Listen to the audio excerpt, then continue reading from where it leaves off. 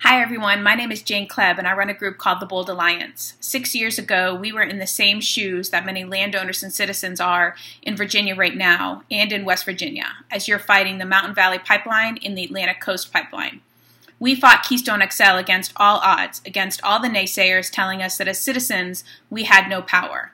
But we took our fight to the streets, and that's exactly what people are doing on July 23rd as we surround Governor McAuliffe's mansion to say that we don't want any eminent domain, we don't want risky pipelines, and we want a climate future safe for our kids. So join us at the March on the Mansion on July 23rd. Look us up on Facebook or look us up online. marchonthemansion.org. See you in the streets on July 23rd.